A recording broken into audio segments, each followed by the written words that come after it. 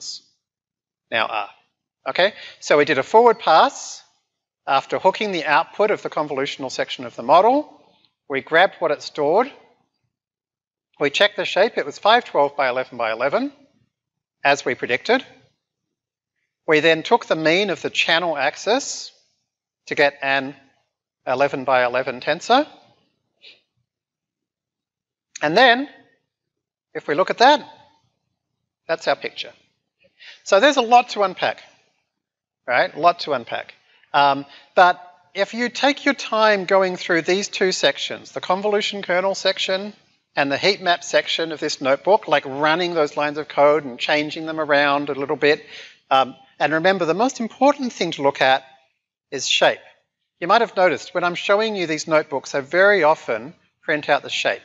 And when you look at the shape, you want to be looking at how many axes are there, that's the rank of the tensor, and how many things are there in each axis, and try and think why, right? Try going back to the printout of the summary, try going back to the actual list of the layers, and try and go back and think about the actual picture we drew, and think about what's actually going on. Okay. So that's a lot of technical content. So what I'm going to do now is switch from technical content to something much more important, unless we have some questions first. Okay, because in the next lesson,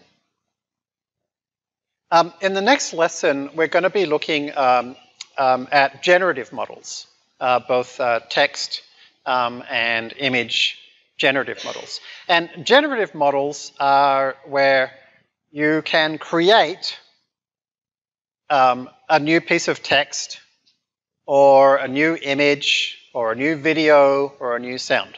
And as you probably are aware, this is the area that deep learning has developed the most in the last 12 months. So we're now at a point where we can generate realistic looking videos, images, audio, and to some extent even text. And so there are many things in this journey which have ethical considerations, but perhaps this area of generative modeling is one of the largest ones. So before I got into it, I wanted to specifically touch on ethics and data science. Most of the stuff I'm showing you actually comes from Rachel, and Rachel has a really cool TEDx San Francisco talk that you can check out on YouTube, and a more extensive analysis of ethical principles and bias principles in AI, which you can find at this talk here. And she has a playlist that you can check out. We've already touched on an example of bias, which was this gender shades study, where if you remember, for example, lighter male skin people on IBM's main computer vision system are 99.7% accurate, and darker females are some hundreds of times less accurate in terms of error. So like extraordinary differences. And so it's interesting to kind of like, okay, it's first of all important to be aware that not only can this happen technically, but this can happen on a massive company's rolled out, publicly available, highly marketed system that hundreds of quality control people have studied and lots of people are using, right? It's out there in the wild. They all look kind of crazy, right? And so it's interesting to think about why. And so one of the reasons why is that the data we feed these things, right? We tend to use, me included, a lot of these data sets kind of unthinkingly, right? But like ImageNet, which is the basis of like a lot of the computer vision stuff we do, is over half American and Great Britain, right? Like when it comes to the countries that actually have most of the population in the world, I can't even see them here. They're somewhere in these impossibly thin lines. Because remember, these data sets are being created almost exclusively by people in US, Great Britain, and nowadays increasingly also China. So there's a lot of bias in the content we're creating because of a bias in the kind of people that are creating that content, even when, in theory, it's being created in a very kind of neutral way. But you can't argue with the data, right? It's obviously not neutral at all. And so when you have biased data creating biased algorithms, you then need to say, like, well, what are we doing with that? So we've spent a lot of time talking about image recognition. So a couple of years ago, this company, DeepLint, advertised their image recognition system, which can be used to do mass surveillance on large crowds of people.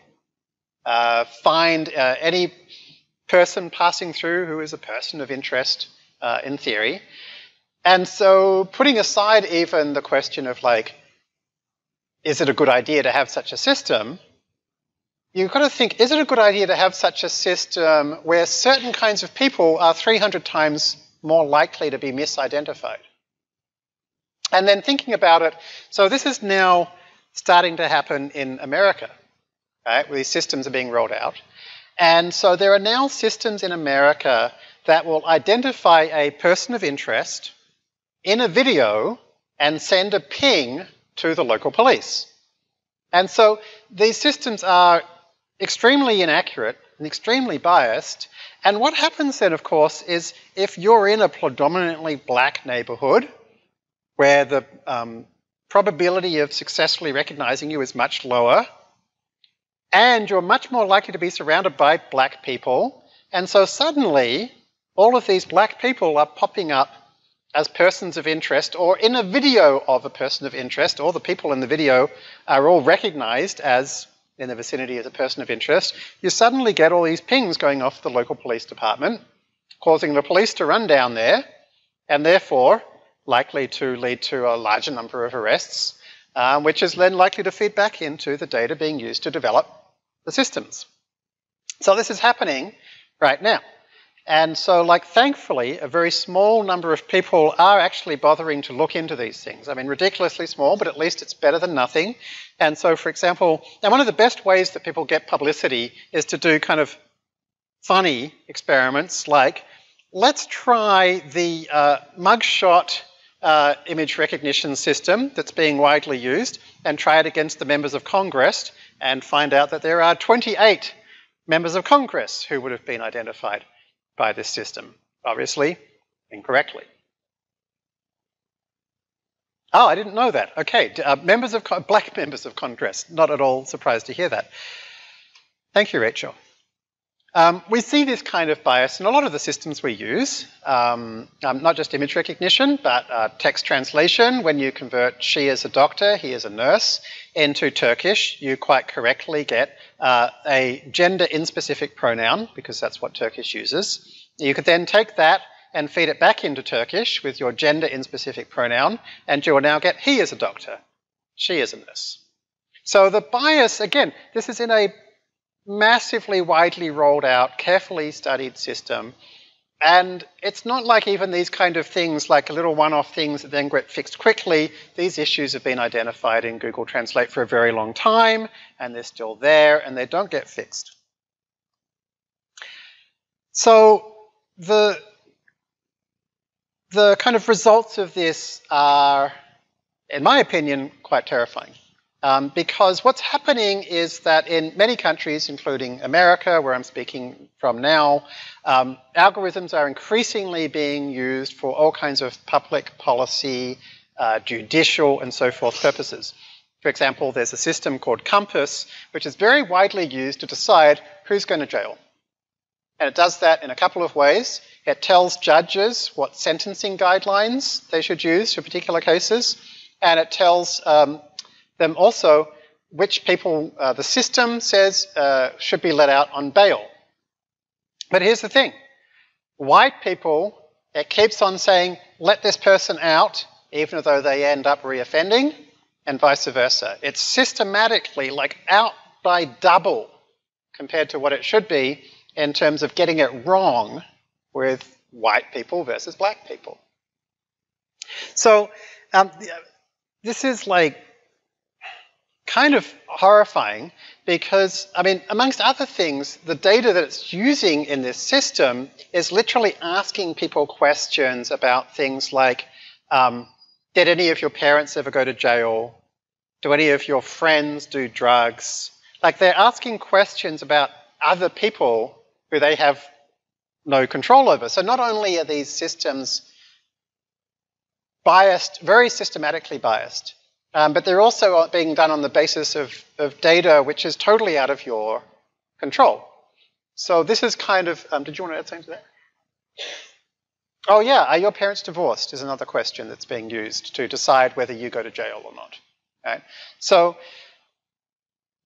when we raise these issues kind of on Twitter or in talks or whatever, there's always a few people, always white men, a few people who will always say like, that's just the way the world is. That's just reflecting what the data shows. But when you actually look at it, it's not, right? It's actually systematically erroneous, and systematically erroneous against people of color, minorities, the people who are less involved in creating the systems that these products are based on. Sometimes this can go a really long way. So, for example, in Myanmar, there was a genocide of the Rohingya people. And that genocide was very heavily created by Facebook. Not because anybody at Facebook wanted it. I mean, heavens no. I know a lot of people at Facebook. I have a lot of friends at Facebook. They're really trying to do the right thing, right? They're really trying to create a product that people like, but not in a thoughtful enough way. Because when you roll out something where literally in Myanmar, a country that most people didn't have, maybe half of people didn't have electricity until very recently, and you say, hey, you can all have free internet as long as it's just Facebook, you've got to think carefully about what you're doing, right? And then you use algorithms to feed people the stuff they will click on. And of course, what people click on is stuff which is controversial, stuff that makes their blood boil. So when they actually started asking the generals in the Myanmar army that were literally throwing babies onto bonfires, they were saying, we know that these are not humans. We know that they are animals because we read the news, we read the internet, right? And because this is the stories that the algorithms are pushing. Right? And the algorithms are pushing the stories because the algorithms are good. They know how to create eyeballs, how to get people watching and how to get people clicking. And again, nobody at Facebook said, let's cause a massive genocide in Myanmar.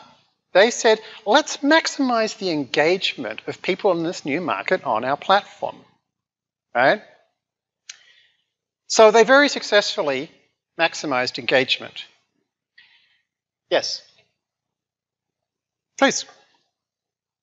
It's important to note, people warned executives at Facebook how the platform was being used to incite violence as far back as 2013, 2014, 2015. In 2015, someone even warned executives that Facebook could be used in Myanmar in the same way that the radio broadcasts were used in Rwanda during the Rwandan genocide. And as of 2015, Facebook only had four contractors who spoke Burmese working for them. They really did not put many resources into the issue at all, even though they were getting very, very alarming warnings about it. So, I mean, so why does this happen, right? A part of the issue is that ethics is complicated. And you will not find Rachel or I telling you how to do ethics. You know, how do you fix this? We don't know. We can just give you kind of things to think about, right? Another part of the problem we keep hearing is, it's not my problem. I'm just a researcher. I'm just a techie. I'm just building a data set. I'm not part of the problem. I'm part of this foundation that's far enough away that I can imagine that I'm not part of this, right? But, you know, if you're creating ImageNet, and you want it to be successful, you want lots of people to use it, you want lots of people to build products on it, lots of people to do research on top of it. If you're trying to create something that people are using, you want them to use, then please try to make it something that won't cause massive amounts of harm, and doesn't have massive amounts of bias. And it can actually come back and bite you in the ass, right? The Volkswagen engineer who ended up actually encoding the thing that made them systematically cheat on their diesel emissions tests, on their pollution tests, ended up in jail. Not because it was their decision to cheat on the tests, but because their manager told them to write that code, and they wrote the code. And therefore, they were the ones that ended up being criminally responsible, and they were the ones that were jailed. Right? So if you do, in some way, a shitty thing that ends up causing trouble, that can absolutely come back around and get you in trouble as well. Sometimes it can cause huge amounts of trouble. So if we go back to World War II, right, then this was one of the first great opportunities for IBM to show off their amazing tabulating system. And they had a huge client in Nazi Germany. And Nazi Germany used this amazing new tabulating system to encode all of the different types of Jews that they had in the country and all the different types of problem people. So Jews were 8, Gypsies were 12, then different outcomes were coded. Executions were 4, death in a gas chamber was 6. A Swiss judge ruled that IBM was actively involved, facilitating the commission of these crimes against humanity. Right? So there are absolutely plenty of examples of people building data processing technology that are directly causing deaths, sometimes millions of deaths. Right? So we don't want to be one of those people. And so you might have thought, oh, you know, I'm just creating some data processing software, and somebody else is thinking I'm just a salesperson, and somebody else is thinking I'm just the biz dev person opening new markets, but it all comes together, right? So we need to care. And so one of the things we need to care about is getting humans back in the loop, right? And so when we pull humans out of the loop, is one of the first times that trouble happens. I don't know if you remember, I remember this very clearly when I first heard that Facebook was firing the human editors that were responsible for basically curating the news that ended up on the Facebook pages.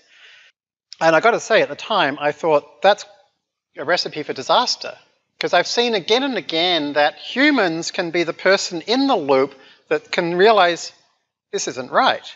You know, it's very hard to create an algorithm that can recognize this isn't right, or else humans are very good at that. And we saw that's what happened, right? After Facebook fired the human editors, the nature of stories on Facebook dramatically changed, right? And you started seeing this proliferation of conspiracy theories, and the algorithms went crazy with recommending more and more controversial topics. And of course, that changed people's consumption behavior, causing them to want more and more controversial topics.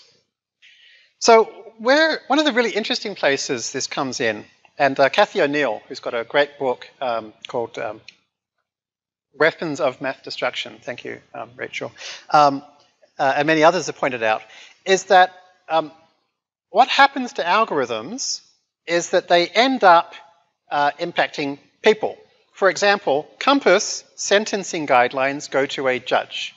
Now, you can say the algorithm's very good. In Compass's case, it isn't. It actually turned out to be about as bad as random because it's a black box and all that. But even if it was very good, you could then say, well, you know, the judge is getting the algorithm. Otherwise, they'd just be getting a person. People also give bad advice. So what? Humans respond differently to algorithms. It's very common, particularly for a human that is not very familiar with the technology themselves, like a judge, to see like, oh, that's what the computer says. The computer looked it up and it figured this out. Right? It's extremely difficult to get a non-technical audience to look at a computer recommendation and come up with a nuanced decision-making process.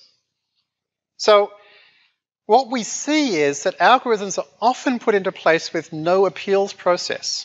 They're often used to massively scale up decision-making systems because they're cheap. And then the people that are using the outputs of those algorithms tend to give them more credence than they deserve, because very often they're being used by people that don't have the technical competence to judge them themselves. So a great example, right, was here's an example of somebody who lost their healthcare. And they lost their healthcare because of an error in a new algorithm that was systematically failing to recognize that there are many people that need help with, was it Alzheimer's? Cerebral palsy and diabetes. Thanks, Rachel. And so this system, which had this error that was later discovered, was cutting off these people from the home care that they needed so that cerebral palsy victims no longer had the care they needed. So their life was destroyed, basically. And so when the person that created that algorithm with the error was asked about this and was specifically said, should they have found a better way to communicate the system, the strengths, the failures, and so forth, he said, yeah, I should probably also dust under my bed. That was the level of interest they had. And this is extremely common. I hear this all the time. And it's much easier to kind of see it from afar and say, okay, after the problem's happened, I can see that that's a really shitty thing to say. But it can be very difficult when you're kind of in the middle of it. I just want to say one more thing about that example. And that's that this was a case where it was separate. There was someone who created the algorithm. Then I think different people implemented the software. And this is in use in over half of the 50 states. And then there was also the particular policy decisions made by that state. And so this is one of those situations where nobody felt responsible because the algorithm creators like, oh no, it's the policy decisions of the state that were bad, and the state can be like, oh no, it's the ones who implemented the software.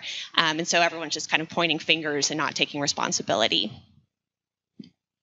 And, in some ways maybe it's unfair, but I would argue the person who is creating the data set and the person who is implementing the algorithm is the person best placed to get out there and say, hey, here are the things you need to be careful of, and make sure that they're a part of the implementation process. So we've also seen this with YouTube, right? It's kind of similar to what happened with Facebook. And we're now seeing, we've heard examples of students watching the Fast AI courses who say, hey, Jeremy and Rachel, watching the Fast AI courses, really enjoyed them. And at the end of one of them, the YouTube autoplay fed me across to a conspiracy theory. And what happens is that once the system decides that you like the conspiracy theories, it's going to just feed you more and more. And then what happens is that, yeah, please go on. Just briefly, you don't even have to like conspiracy theories. The goal is to get as many people hooked on conspiracy theories as possible, is what the algorithm is trying to do, kind of whether or not you've expressed interest. Right. And so the interesting thing, again, is I know plenty of people involved in YouTube recommendation systems. None of them are wanting to promote conspiracy theories. But people click on them, right? And people share them. And what tends to happen is also people that are into conspiracy theories consume a lot more YouTube media. So it actually is very good at finding a market that watches a lot of hours of YouTube. And then it makes that market watch even more. So this is an example of a feedback loop. And the New York Times is now describing YouTube as perhaps the most powerful radicalizing instrument of the 21st century. Now I can tell you, my friends that worked on the YouTube recommendation system did not think they were creating the most powerful radicalizing instrument of the 21st century. And to be honest, most of them today, when I talk to them, still think they're not. They think it's all bullshit. Not all of them, but a lot of them now are at the point where they just feel like they're the victims here. People are unfairly, they don't get it. They don't understand what we're trying to do. It's very, very difficult when you're right out there in the heart of it. So you've got to be thinking from right at the start, what are the possible unintended consequences of what you're working on? And as the technical people involved, how can you get out in front and make sure that people are aware of them? And I just also wanted to say that in particular, many of these conspiracy theories are promoting white supremacy. They're, kind of far-right ethno-nationalism, anti-science, and I think, maybe 5 or 10 years ago, I would have thought conspiracy theories are a more fringe thing, but we're seeing the kind of huge societal impact it can have for many people to believe these. Yeah, and partly it's you see them on YouTube all the time, it starts to feel a lot more normal, right? So one of the things that people are doing to try to say like how to fix this problem is to explicitly get involved in talking to the people who might or will be impacted by the kind of decision-making processes that you're enabling. So for example, there was a really cool thing recently where literally statisticians and data scientists got together with people who had been inside the criminal system, i.e. had gone through the bail and sentencing process of criminals themselves, and talking to the lawyers who worked with them, and put them together with the data scientists, and actually kind of put together a timeline of how exactly does it work, and where exactly the places that there are inputs, and how do people respond to them, and who's involved. This is really cool, right? This is the only way for you as a kind of a data product developer to actually know how your data product's going to be working. A really great example of somebody who did a great job here was Evan Estola at Meetup, who said, hey, a lot of men are going to our tech meetups, and if we use a recommendation system naively, it's going to recommend more tech meetups to men, which is going to cause more men to go to them, and then when women do try to go, they'll be like, oh my God, there's so many men here, which is going to cause more men to go to the tech meetups. Yeah, so showing recommendations to men and therefore not showing them to women. Yes, yeah. So what Evan and Meetup decided was to make an explicit product decision that this would not even be representing the actual true preferences of people. It would be creating a runaway feedback loop. So let's explicitly stop it, right, before it happens, and not recommend less meetups to women and tech meetups to women and more tech meetups to men. And so I think that's just, it's really cool. It's like it's saying we don't have to be slaves to the algorithm, we actually get to decide. Another thing that people can do to help is regulation. And normally when we kind of talk about regulation, there's a natural reaction of like, how do you regulate these things? It's ridiculous, you can't regulate AI. But actually when you look at it again and again, and this fantastic paper called Datasheets for Datasets has lots of examples of this. There are many, many examples of industries where people thought they couldn't be regulated. People thought that's just how it was. Like cars, people died in cars all the time because they literally had sharp metal knobs on dashboards. Steering columns weren't collapsible. And all of the discussion in the community was, that's just how cars are, and when people die in cars, it's because of the people. But then eventually the regulations did come in. And today, driving is dramatically safer, like dozens and dozens of times safer than it was before, right? So often there are things we can do through policy. So to summarize, we are part of the 0.3 to 0.5% of the world that knows how to code. Right? We have a skill that very few other people do. Not only that, we now know how to code deep learning algorithms, which is like the most powerful kind of code I know. Right? So I'm hoping that we can explicitly think about like at least not making the world worse and perhaps explicitly making it better. Right? And so why is this interesting to you as an audience in particular?